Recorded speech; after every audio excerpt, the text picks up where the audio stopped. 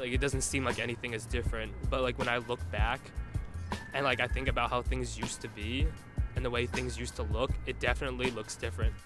If we can make the neighborhood more affordable, that would be great. That's why like my parents like being in Chinatown, because like whatever they need, they always have.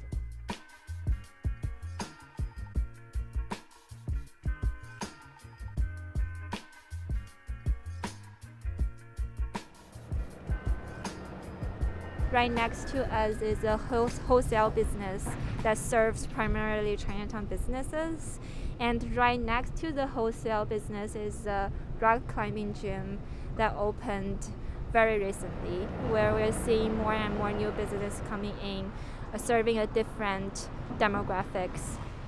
Arts and crafts have invested a lot of resources to acquire industrial buildings in the neighborhood. We do hear some talks from the long-term artists that the rent has been rising. So there are also many vacant lands in the neighborhood and many parking lots. There are development proposals to build new housing in those lands.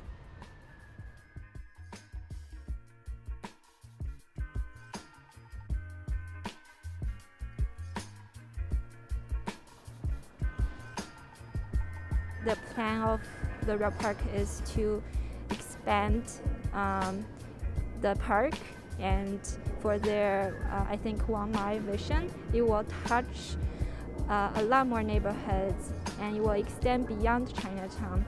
And in that process, having an equitable development plan for those neighborhoods might help to address some issues we encountered in Chinatown.